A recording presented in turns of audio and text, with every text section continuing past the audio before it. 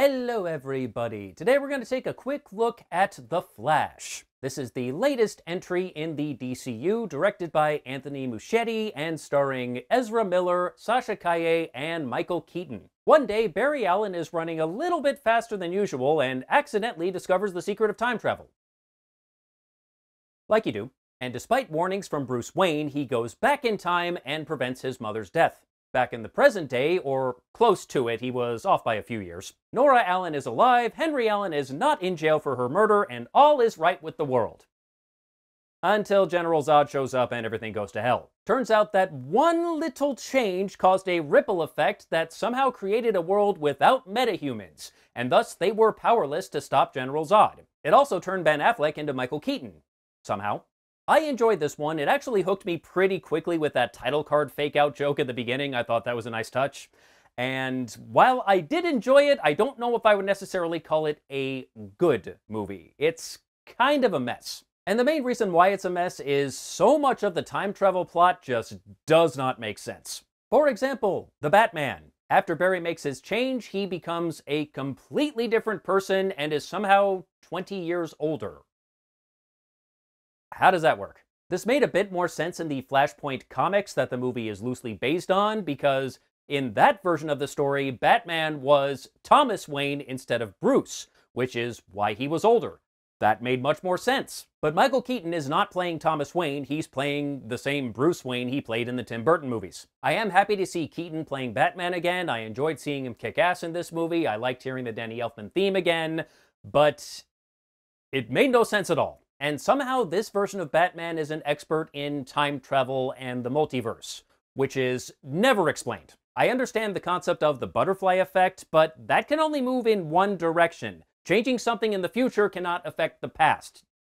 That doesn't work. I understand that this is a very complex plot, but that's not really an excuse. Across the Spider-Verse had a very complex plot involving multiverses and multiple timelines, but they still found a way to make it make sense. For The Flash, it feels like they didn't even try. Fan service was priority number one. The end of the movie makes that very clear. Another thing working against this movie, the visual effects are downright crap in places. And this happens right out the gate. One of the very first things we see is Batman and the Flash teaming up to stop a robbery gone wrong, which somehow results in an entire wing of Gotham Hospital collapsing.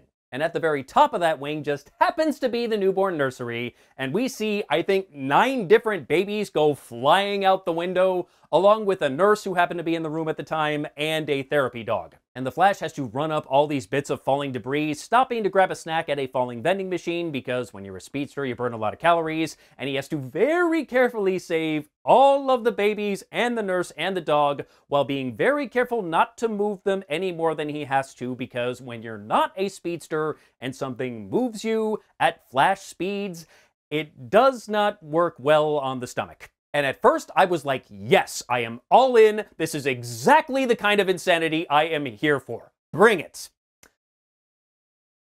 But then I saw those CGI babies.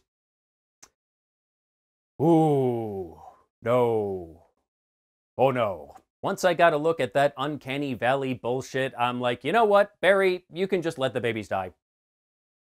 That's right, I said the Flash should let the babies die, and I do not apologize for that. It's remarkable how hit and miss the visual effects are. Some of it looks pretty good. The time dome that Barry ends up in whenever he's traveling through time looked really good. The effects when Supergirl and the Flash are zooming around all over the place, great. But some of those effects, especially the faces, I don't know what it is about faces, but DC just cannot draw those. Part of the problem may be that there are a lot of special effects in this movie that just really did not need to be there. There's one moment where we see Barry phase through a wall, and you actually zoom in and see every single one of his molecules passing through the wall's molecules, and like, I really didn't need to see that to understand what's going on, and it wasn't even that cool an effect anyway. There's also, without giving too much away, a very CGI-heavy final sequence that really just went on for entirely too long. And again, faces, just ugh.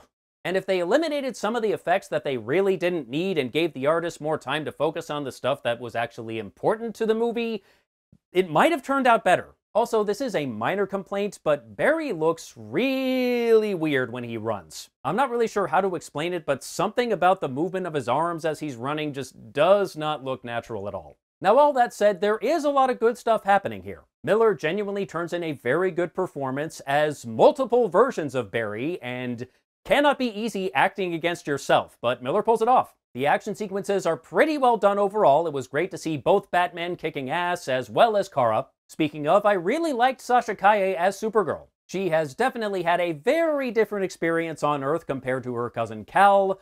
Understandably is much more angry and bitter because of it, but there's still a good heart underneath. And there's a really cool shot where they finally rescue her from that Soviet facility and bring her out into the sun, and she's just lying there motionless on the ground, but as the camera starts to pan away from her, you see the color slowly start to return to her hand, and you're like, oh, this gonna be good. And it was. And there are some genuinely touching moments in the movie as well, especially at the very end with Barry and Nora. They nailed that scene. And the comedic moments landed as well. I mentioned the title card fake out. There's another joke early on involving Wonder Woman's lasso of truth that I thought was pretty funny. And I like the overall message about not trying to live in the past. Although, considering how heavy this movie is leaning on nostalgia, especially with Keaton, I'm not sure that message came across as well as it could have. So overall, it didn't make a whole lot of sense. The visual effects definitely needed some work. But I can't say I didn't have fun. I'm sure a lot of people don't want to see this movie because of either superhero fatigue or because you're just tired of Miller's antics, and I can understand that. They seriously need some help, and I hope they get it. But if you do want to see the movie, I don't know if it's necessarily worth full price, but it's worth a matinee. And stick around for the post-credit sequence. It's not revealing any future plans or anything, but it is a funny moment. And that's all I have to say about The Flash. Till next time, take care.